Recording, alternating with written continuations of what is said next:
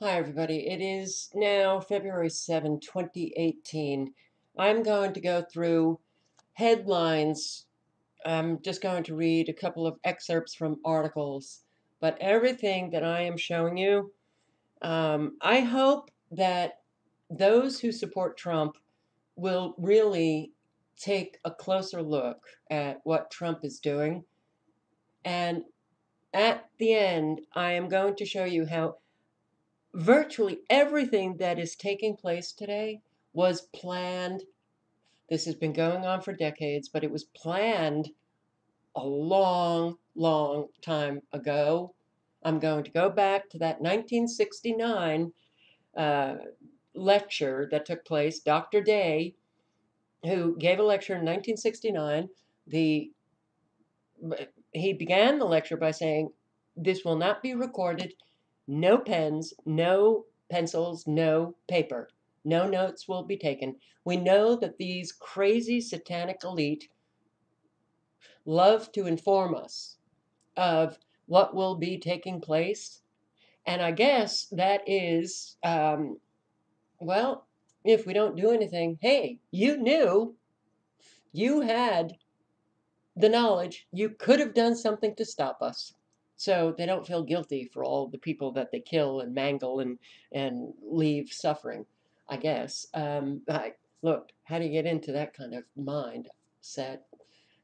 But if you really look at what Trump is doing, well, we're being played again.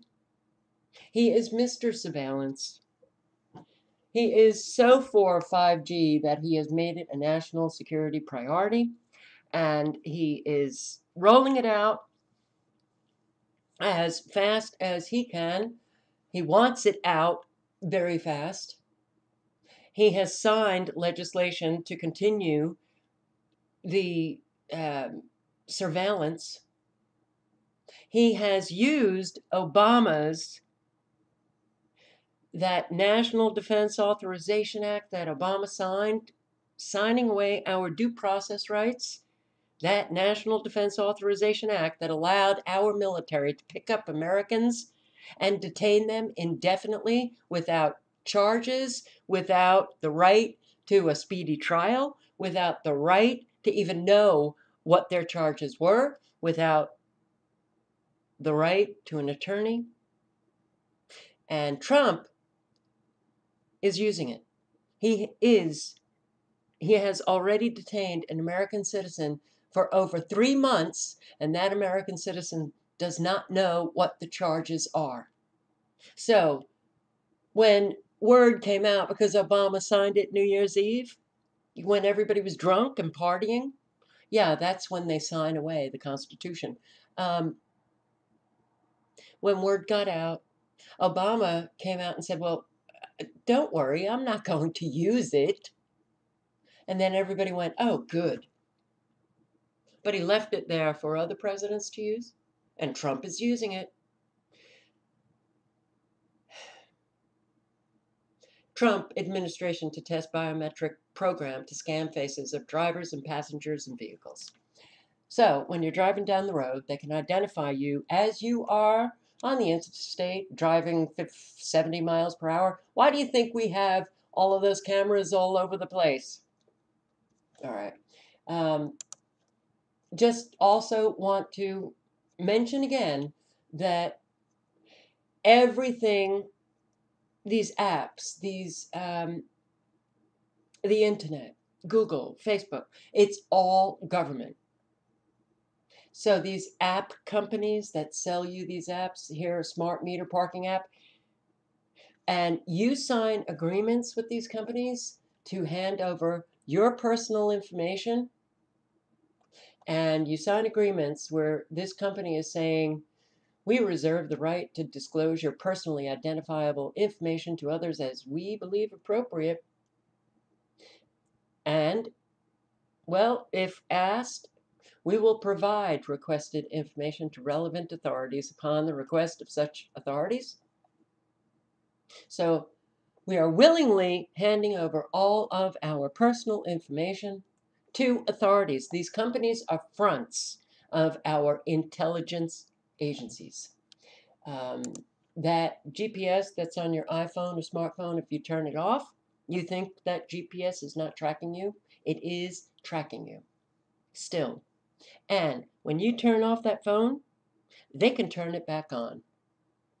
So the surveillance state is only getting wider. Its tentacles are reaching into every possible product that you buy. And our surveillance state knows that. Trump is not, he is not doing anything about the spraying of the toxic chemicals. He's not doing anything about vaccines. He said that he was going to create a vaccine safety commission, and Robert F. Kennedy Jr. was going to head it. So I get comments like this when I say things like that. Well, how could he possibly do everything in just 1 year? You delegate. Now, the Vaccine Safety Commission, he could have easily picked up the phone and said, okay, all right, Robert, get it done. And that would have been about 30 seconds. He has not done that. The GMOs, the toxins that we are now, wow, so saturated in, and the toxic toll, well, we're on overload. He's not doing anything about that. He has appointed lobbyists from major corporations. He's appointed an awful lot of Goldman Sachs. He has appointed Big Pharma to head a health agency, and I can't remember exactly what the agency was. And he appointed as Secretary of Interior, and I can't remember that guy's name. And that guy came out and said, United States will have public and private partnerships throughout the country. Public and private partnerships, Agenda 2030. And he has not drained the swamp. So, Trump supporters, please don't get angry. Please take a step back and look at what he is doing. But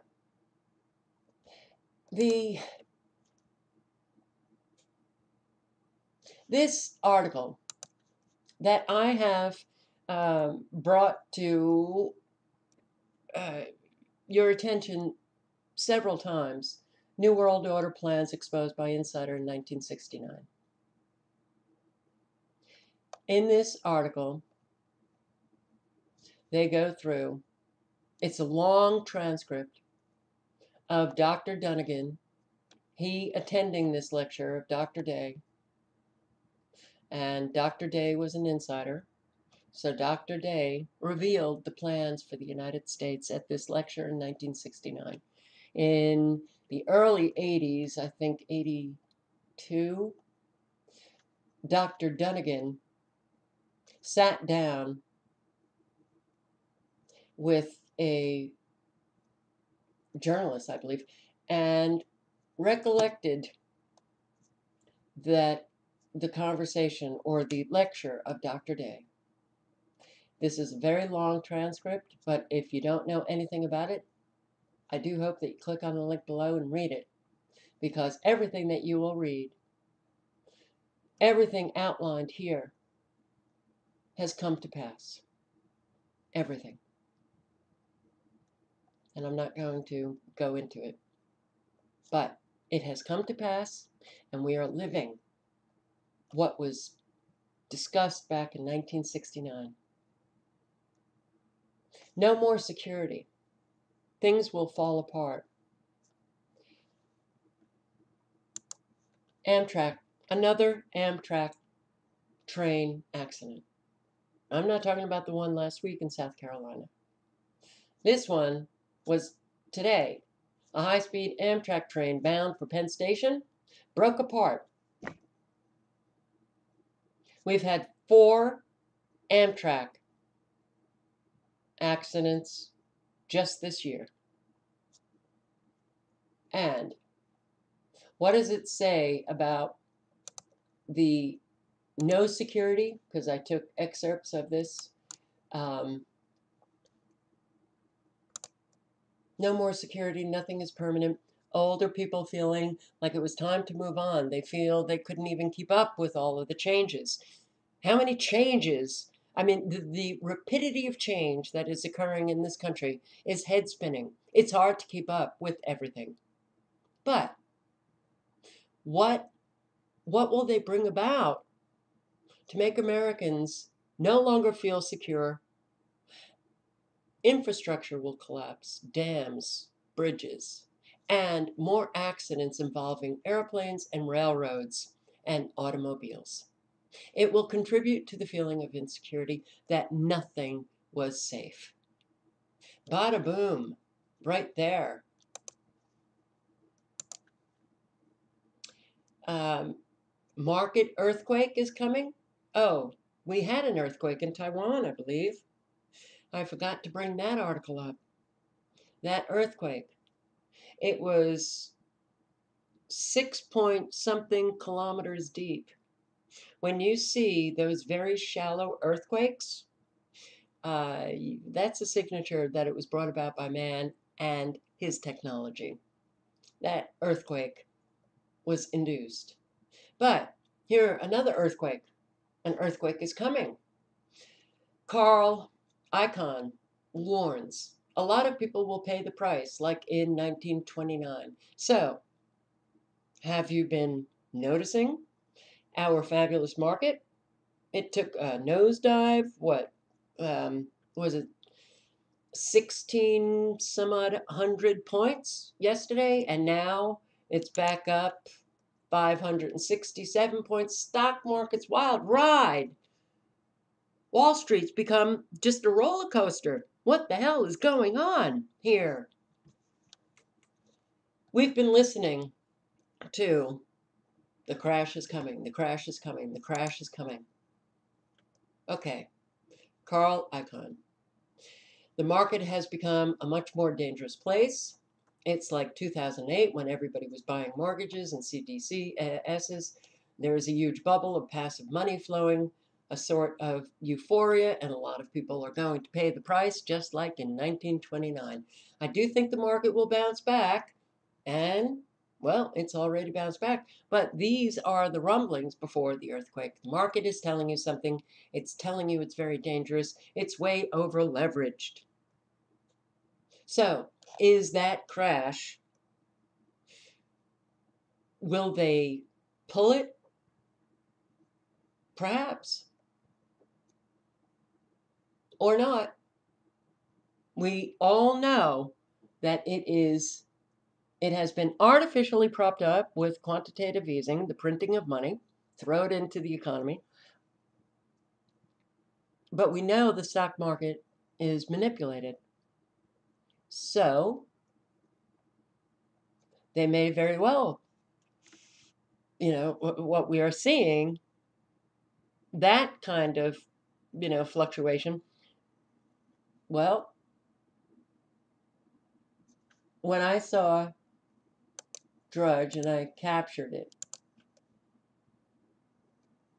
Dow 666, I thought, isn't that interesting? Is this a message? Is this portending the crash that many of us have been talking about is coming? Perhaps. But in this world, when you have so many sick, twisted liars lying to you all of the time, all you can do is speculate. You can't have any kind of security in knowing anything. So, the wars. My hunch, Trump was put in office to bring about nuclear war. And when you say that to people, and you say that a nuclear war, it will be deliberate, they will bring it about, it won't be because of North Korea or Iran, It will be the United States. And then people look at me and say, why would they do that? Why would they drop a nuclear bomb? They live on this planet as well. They can simulate a nuclear bomb. They could drop a bomb, say it's nuclear when it's not, and have the people in that region experience the suffering. And those people will think it's the radiation from the nuclear bomb, but it may be the radiation from 5G, from cell towers, from Gwen towers. Oh, there's so many possibilities. So, the Trump administration seeks more usable nuclear weapons? Really, Trump? Okay, we've got Americans here who are really suffering from this really bad economy, and yeah, you have created some jobs. Okay, well, you have also given an unprecedented amount of money to the military industrial complex and to our Pentagon. But now, the Pentagon, I read just a couple of days ago, is seeking $70 billion more on top of the most it has ever gotten, and that was from Trump. Okay. Now Trump wants more usable nuclear weapons. Well, I guess the Pentagon is going to get $70 billion more. Yeah, they need to develop new, lower yield nuclear weapons that they believe would be more usable than the current arsenal. Everything is about giving our military industrial complex more and more money. And the more money it gets, the less you have. So, all of the warmongering that we have listened to since Trump has taken office. He comes in, he bombs Syria without any evidence of that chemical attack. Bomb them. I don't care about, I don't need evidence. I'm just going to bomb them. How many people has he killed? Innocent people with his drone strikes. More than Obama did in his 8 years. This guy is a war nut. So China moves 300,000 troops closer to North Korean border. Are we looking at, and these are articles that were just posted today, are we looking at crash of the economy or war? And with Trump, well, my gut feeling, we're looking at war. And then the collapse of the economy. This posted today. Man who sold America the Iraq War just warned Iran is next, but is anyone listening? Not Americans, but it was Lawrence Wilkerson, Chief of Staff of former Secretary of State Colin Powell. He wrote an op-ed in the New York Times today, and he accused the Trump administration of manipulating evidence and fear-mongering in the same way the Bush administration did to get us into the Iraq War. The title of his article, I helped sell the false choice of war once, it's happening again. And, he said the selling of the Iraq War, he said the United Nations, much of the world didn't buy it, but Americans did, and that was all they needed. Now, they don't, frankly, we have become obsolete. Unless Americans in the millions got out and screamed, no more war, that would delay things. Are they going to get out in the street about anything at this point? No. So Wilkerson said the Trump administration is using much of the same playbook to create a false impression that war is the only way to address the threats posed by Iran. Nikki Haley, the unqualified U.S. ambassador to the United Nations, said this: Iran was not complying with Security Council resolutions regarding its ballistic missiles program, and Yemen. Oh, okay. Yemen. The United States and Saudi Arabia has destroyed that country and left children to starve to death. But here we are, like people like Nikki Haley and Trump, who calls, you know, Kim Jong Un, who is, you know, and then we had Bush. They're the evil empires. Iran, who has never started war, has showed no aggression against another country in over 2 centuries. But Iran is the evil empire. This is such, I'm sorry. It is so unbelievably reprehensible, unconscionable, immoral. These words are these understatements for the evil that comes out of our government, our government officials, whether they're presidents or congressmen, ambassadors. It's disgusting. So just like Mr. Powell, Miss Haley showed satellite images and other physical evidence available only to the United States intelligence community to prove her case, but the evidence fell significantly short. The war with Iran will be very different. It is a country of almost 80 million people whose vast strategic depth and difficult terrain make it a far greater challenge than Iraq. It would be 10 to 15 times worse than the Iraq War in terms of casualties and costs, not if we drop a nuclear bomb, right? And that, well, yeah, Trump is absolutely 100% capable. We know how much Israel wants to bomb Iran. So, Trump, buddy with Netanyahu, and loves Israel. In fact, loves Israel so much that Trump increased aid to Israel as if Israel needs more money of ours. We give $3 billion a year to Israel when we're hurting over here. But no, Trump I believe gave, was it 3.7 billion? Yeah, under Trump, increase it to Israel. They need it for the war that is about to come. So if Netanyahu calls Trump and says, drop the big one on Iran, you think Trump is going to say no? UN envoy says North Korea is only months away from striking U.S. Right, okay. But listen to this. Trump tells Pentagon to plan a military parade. A military parade. China, Russia, North Korea. They have their military parades. And now, under Trump, we're going to have a military parade.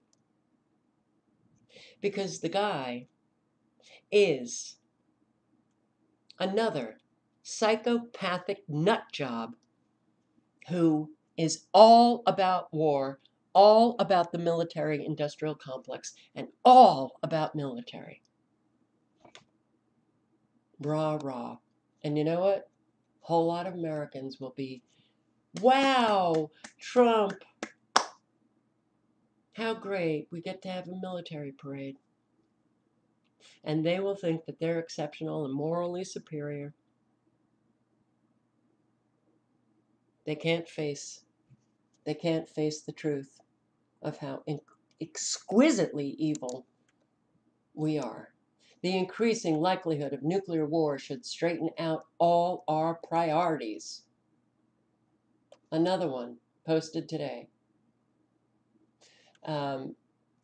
If you want to read, I don't even care about the details,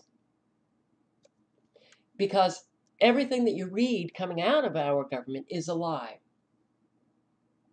But here, U.S. invasion and occupation of Syria includes 14 U.S. military bases there. We have bases in Syria. We've announced our permanency in Syria under Trump. We're there. We've already taken over. Do we even know what is going on in Syria? No. But all of these wars continue.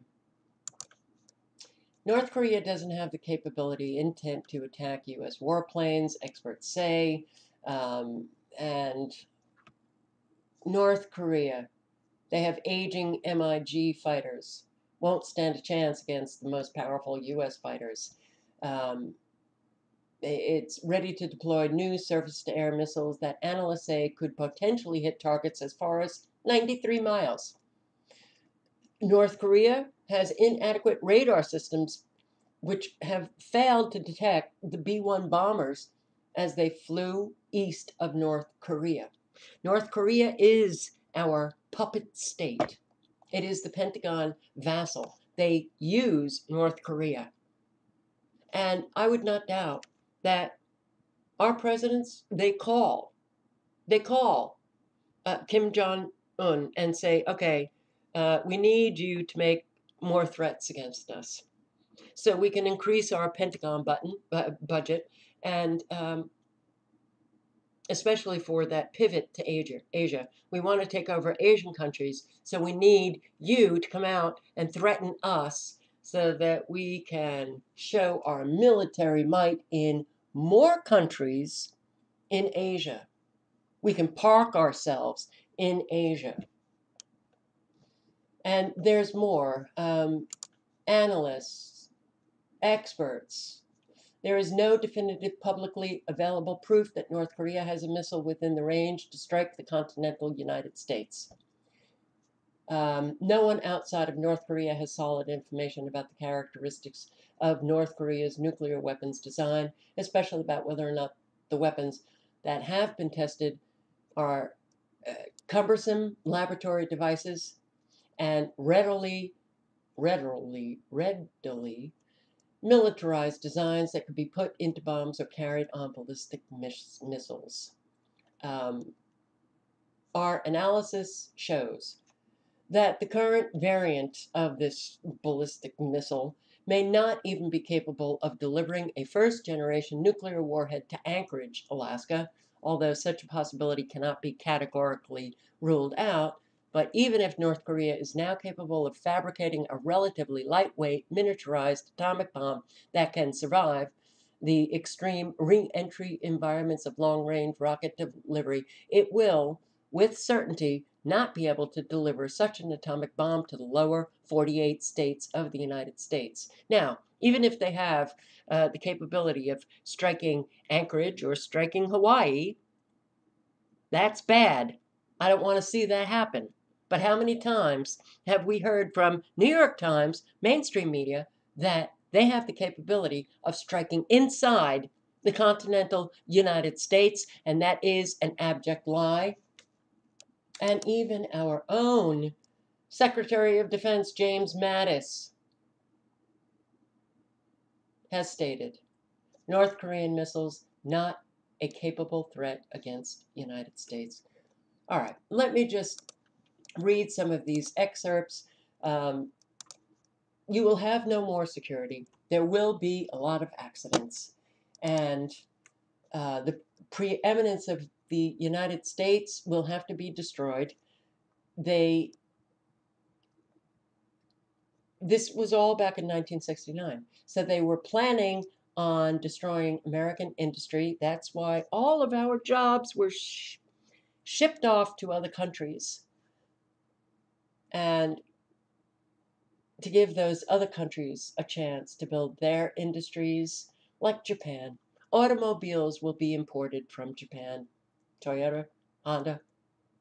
And the American automobile, it will be made to fall apart so that you will buy Japanese automobiles. The idea that you not feel terribly secure, promoting the notion that the world isn't a terribly reliable place. The United States was to be kept strong in information communications, high technology, education, and agriculture. The United States was seen as continuing to be sort of the keystone of this global system, but heavy industry would be transported out. And that's exactly what took place. The earthquake, well, weather control, weather will be seen as a weapon of war, a weapon of influencing public policy, climate change, global warming to bring about sustainability. We're living it. Everything that was planned, they've been successful. Falsified scientific research. Okay, we have falsified scientific research coming out of every institution now, but that IPCC, the International Panel for Climate Change, United Nations, falsified science on global warming. In 1969, it was about this new international governing body, probably coming through the United Nations. The United Nations had not, at that time, received worldwide respect. It was not seen yet as the kumbaya organization that was going to be bringing peace and prosperity to the world. But now it is. And guess what? They said efforts would continue to give the United Nations increasing importance. People would be more and more used to the idea of relinquishing some national sovereignty to the United Nations. Everybody would be so fearful as hysteria is created by the possibility of nuclear war. What have we been hearing all year? Nuclear war, nuclear war, nuclear war. North Korea, Iran, Trump. There would be a strong public outcry to negotiate a public peace, and people would willingly give up national sovereignty in order to achieve that peace. And thereby, this would bring in the new international political system, the new international political system under the umbrella of the United Nations, one world government.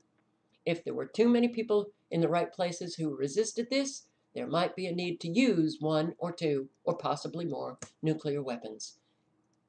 The insiders, we mean business. One or two nuclear bombs may have to be dropped. And then even the most reluctant would yield. I do believe that this is why Trump was put in office. And it also goes into the terrorism that we are now living. And it talks about Americans, how they had it too good. So we might just have to bring a little bit of terrorism to the United States. And we got it. Financial control. Money would become predominantly credit. Exchange of money would not be cash. The ability to save will be greatly curtailed. And if people did save, then they will be taxed more. The idea was that nobody would achieve any kind of wealth because wealth represents power, and wealth in the hands of a lot of people is not good for the people. So this is why they have destroyed the economy, to keep everybody down, and their wealth and their positions of power, well, they had the power, they had the wealth to bring the world under their thumb, these elite, globalist, satanic, crazy, Rothschild, Rockefeller people and their puppets. Talks about how they would bring about getting people to use a lot of credit, borrowing money on their credit cards, and then encourage them to go bankrupt, and that would destroy their credit. It's all come about. It's all deliberate. Everything that you are seeing now, you've got to view it in the lens of decades of work. The boiling frog scenario. Um, and now that they have these frequencies, Trump has been talking about dropping a nuclear bomb. Have you heard any kind of public outcry? Hardly any. You can hear crickets. Americans now, the majority, they're walking dead people. Nothing registers. So, um, but they will need something very big to hand over, sovereignty to the United Nations. No, I'm sorry. Trump is not making America great again. Trump is just causing more and more chaos. Very briefly, the memo. That memo, the release of the memo, all it did was create a divide and conquer, and excuse my language, shitstorm. And that was the point. And Trump is smart enough to realize that that's exactly what it would do. The memo didn't prove anything. The memo, written by Nunes, Republican, his staff, the committee voted on party lines whether or not to release the memo. The Republicans, because they're the majority, got to release the memo. And all it did was get those Democrats and Republicans fighting one another, but everybody talking about it endlessly. Endlessly. But a memo, well, all one can do is speculate. So you have the Democrats coming out and saying that the Republicans had misrepresented the facts. They distorted the facts. They secretly altered the facts. Brilliant. Drama. The drama queens in Washington, D.C. that set off these storms. And then mainstream media talks about it endlessly until they're told to stop talking about that and now talk about this. If he had released the actual application submitted to the FISA court, well, then we would have facts. But no, it was a memo. So it did nothing, except get Republicans and Democrats fighting one another. So, yeah, everything that we are seeing is a staged play. Come out of the matrix. Come out of the matrix. Please, Trump supporters, reconsider your support, because and you don't have to get angry. I'm seeing and hearing from more and more people who finally got it with Trump. They finally are out of the matrix. They will never vote again. They see their government for what it is. Your government is not there to help Americans, and Trump is not there to help Americans. You get thrown your crumbs, and people go, wow, Trump is really doing something. No. We have more and more Americans getting destroyed on a daily basis. We're going down. Trump is not going to save the day. All links are below.